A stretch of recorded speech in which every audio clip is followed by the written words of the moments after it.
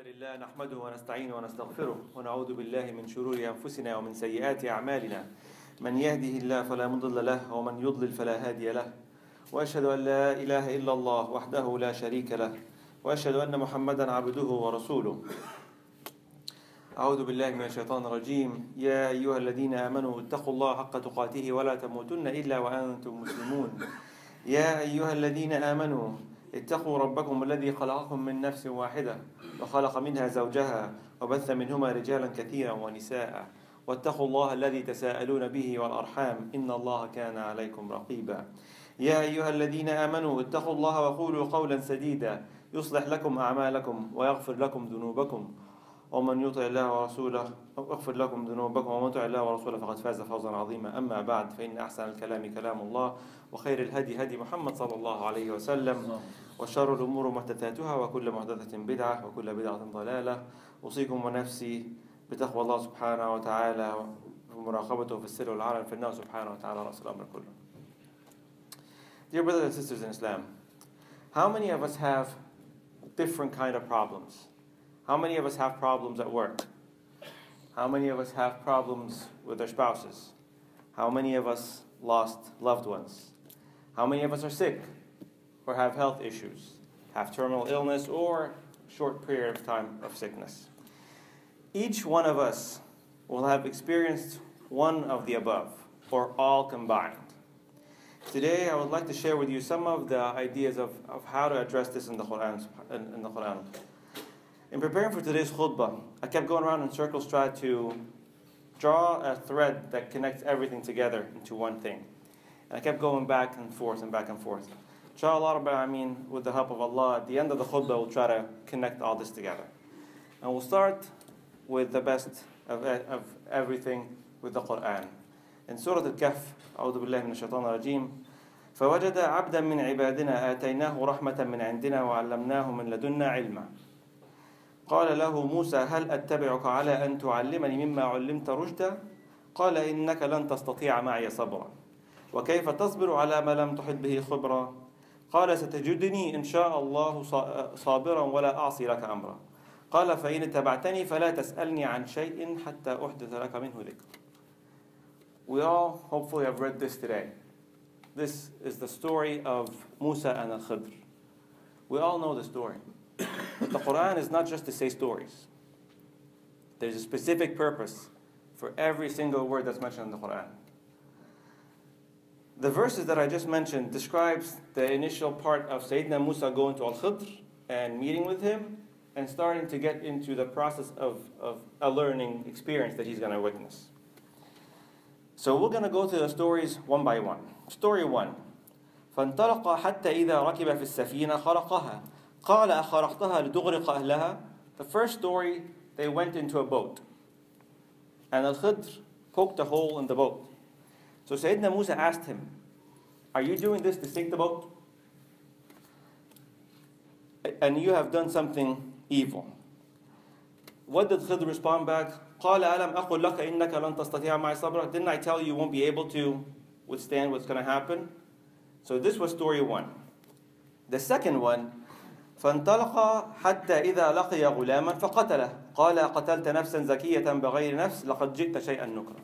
The second story, they went together. انطلق, they go, there's a path, they travel to it, and he finds غلام, a young boy, and Al-Khidr kills him. Sayyidina Musa tells him, you have done something awful. And again, the same response happened. You do not understand why these things happen, so don't question this.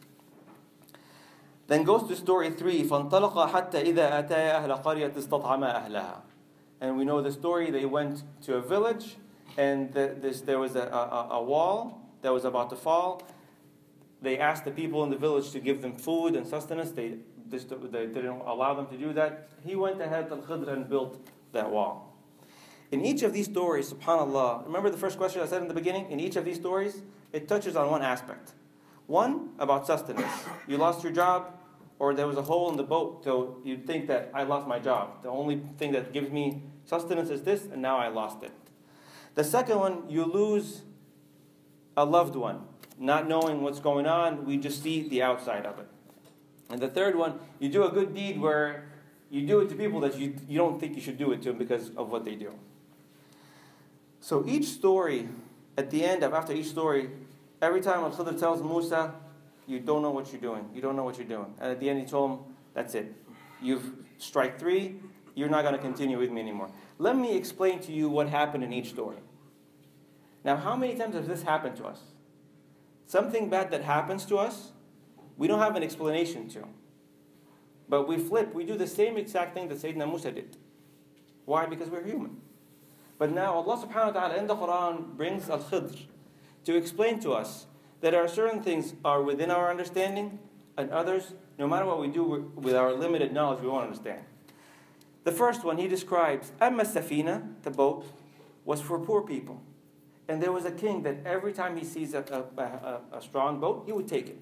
So he did it to maintain, so these people can have their boat. The story about the boy, that boy was going to turn out to be a tyrant. So Allah subhanahu wa ta'ala, having mercy on the parents, he killed that boy. And the last one about the two orphans, their dad was a pious person to protect their wealth. And remember what happened to the people there? استطعم أهلها. What does that tell you? استطعم أهلها, they went to ask for these people for food, and they said no. They're stingy. So if that wall had fallen, wouldn't they have taken the money for these kids? So there was a reason why he built that wall back. Now in every single verse, if we read this, I think it's about close to 10 ayat, and 7 times it mentions the word sabr in one form or the other. We're getting closer to the topic of today's khutbah. It relates to sabr, but it's not specifically for sabr. So I'll mention this ayah first. أعوذ بالله من الشيطان الرجيم يا أيها الذين آمنوا استعينوا بالصبر والصلاة. Again صبر. إن الله مع الصابرين. Again صابرين. ولا تقولوا لمن يقتل في سبيل الله أموات بل أحياء ولكن لا تشعرون ولنبلونكم بشيء من الخوف والجوع ونقص من الأموال والأنفس والثمرات وبشر الصابرين. Now listen to this. الذين إذا أصابتهم مصيبة قالوا إنا لله وإنا إليه راجعون. It's all leading to this. All these things happen. Now, we get emails every other day. Inna lillahi wa inna ilayhi raji'un. When do we hear this? When someone dies. Do you hear when someone loses their job? Do you hear when someone hurts themselves? Do you hear when someone gets sick? Our limited knowledge took the word Inna lillahi wa inna ilayhi raji'un only where people die. What does the Quran teach us here? وَلَنَبْلُوَنَّكُمْ بِشَيْءٍ مِنَ الْخَوْفِ وَالْجُوعِ وَنَقْصٍ مِنَ الْأَمْوَالِ وَالْأَنفُسِ وَالثَّمَرَاتِ. Anything that happens, what do we say?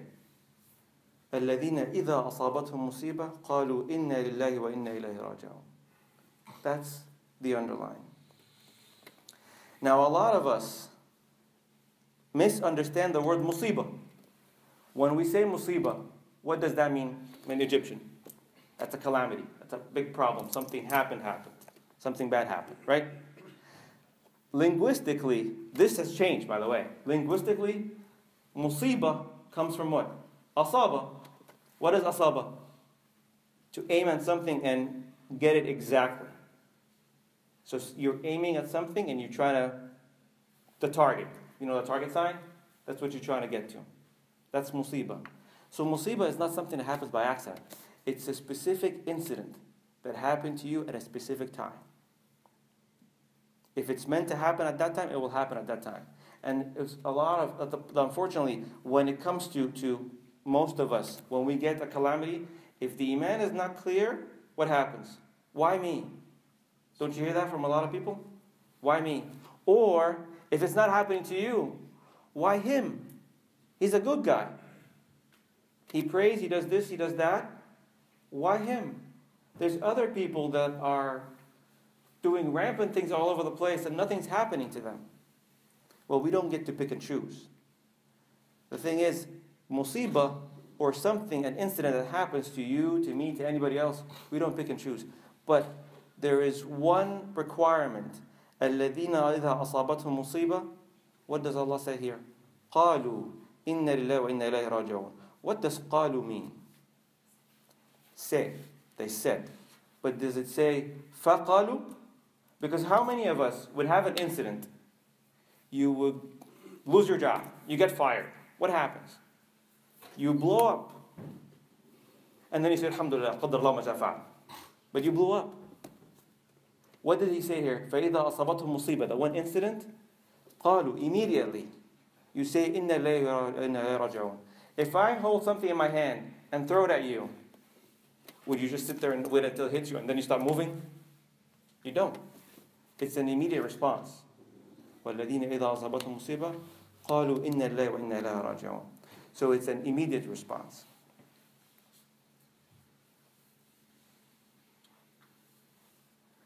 So this reflex reaction doesn't happen overnight. If you ask any of the people that play sports, do they play sports without practice? I was just hearing it today. Even Tiger Woods, when he gets golf lessons, anybody that plays something or does something, he has to continuously practice it. It doesn't happen overnight. In the second part of the khutbah, inshallah, we're going to talk about this and update and try to fix our responses to certain things. And it all deals with sabr, but sabr is part of it. May Allah bless you and me with the ability to implement the Holy Quran and the Sunnah of the Prophet ﷺ. I say this and ask Allah subhanahu wa ta'ala to grant us forgiveness. أدعو الله وأنتم موقنون بالإجابة.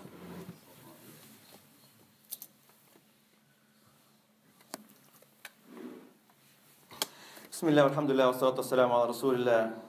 So today's khutbah is a reminder of something that we already know. We know that when incidents happen, we have to remember Allah subhanahu wa ta'ala. And remember how many times we mentioned the word sabr in the previous ayat.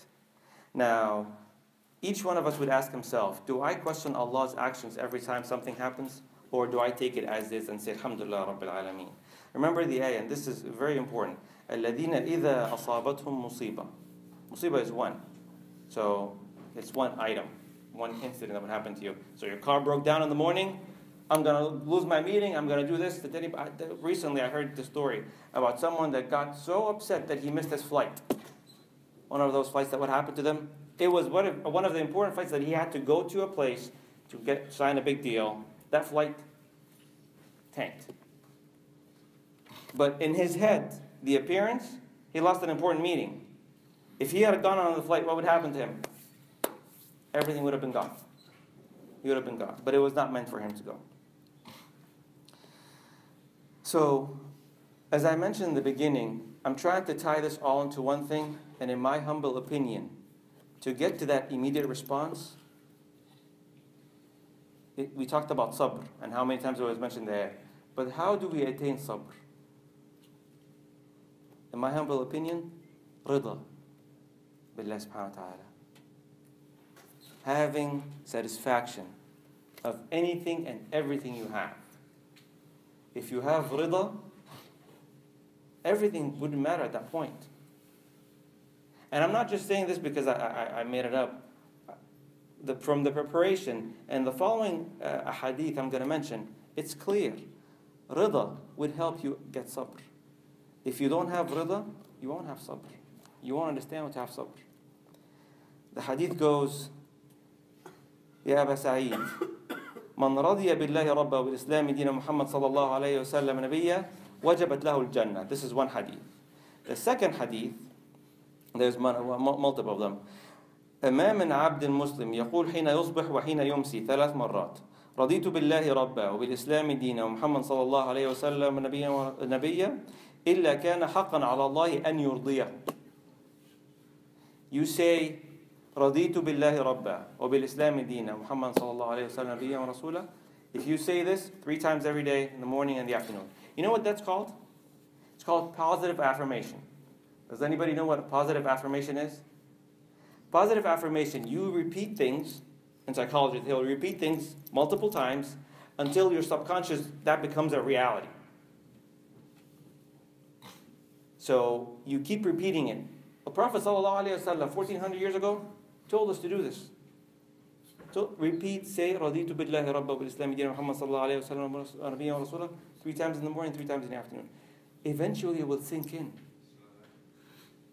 Eventually it will sink in. And when it sinks in, your response will be immediate. At that point, it will be an immediate response.